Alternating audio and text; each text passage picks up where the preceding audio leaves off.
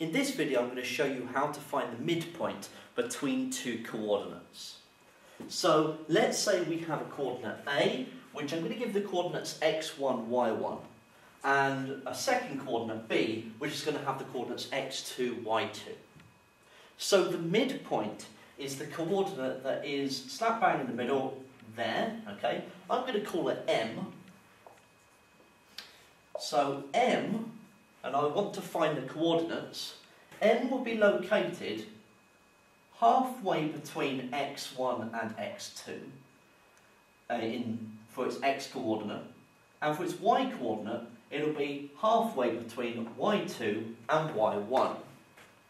So the quick way of finding out which number is precisely in the middle of two other numbers is to average them out, add them together and divide by 2. So it's effectively finding the mean of two numbers. So M has the coordinates of x1 plus x2 over 2. That will be its x coordinate. And its y coordinate will be y1 plus y2 over 2. So let's say we had two coordinates. A is 3, 4, and B is -2, -7. And I want to find the midpoint of these two coordinates.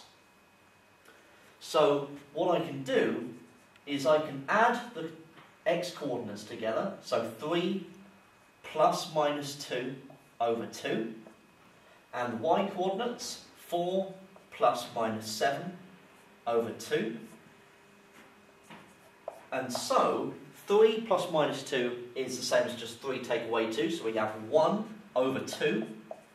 And the y coordinate is 4 take away 7, so -3 over 2, so -3/2. And that's how we can find the midpoint between two coordinates.